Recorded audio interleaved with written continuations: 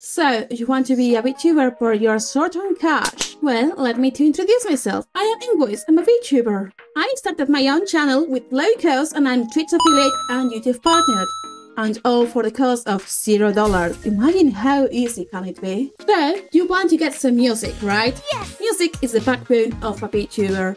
It makes your channel worthwhile. It makes it easy for people to stay. Tells your personality, your theme, everything. But commissioning a BGM can be quite expensive if you know zero of music, right? Then let me tell you about DOVA-SYNDROME. Yeah! DOVA-SYNDROME has BGM that even whole life or new fan uses. Yes, your favorite VTubers even use that, imagine that!